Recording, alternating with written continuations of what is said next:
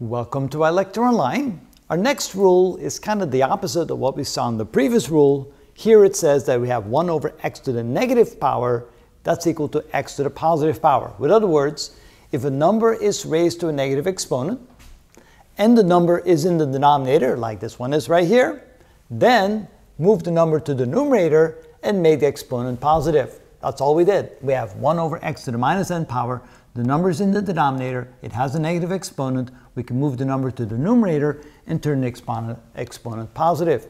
A few simple examples. 1 over x to the negative 3 is equal to x to the third. 1 over 5 to the negative 2 is equal to 5 to the second power, which of course is 25. Or 1 over 3 to the negative 4 power is 3 to the positive 4 power, which is 3 times 3 times 3 times 3, which is 81. Now, if that is true, then the following must be true as well. If we have 1 over x to the positive exponent, we can move that number to the numerator and turn the exponent negative. We simply change the sign of the exponent by moving the number to the top or moving the number to the bottom.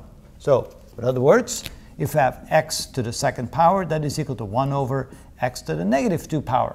If we have x to the negative 2, that is equal to 1 over x to the positive 2. And vice versa, 1 over x to the negative 2 is equal to x to the second power, or 1 over x to the second power is equal to x to the negative 2 power.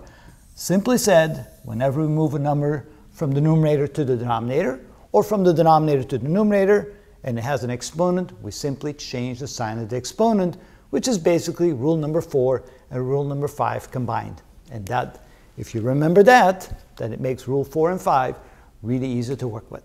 And that is how it's done.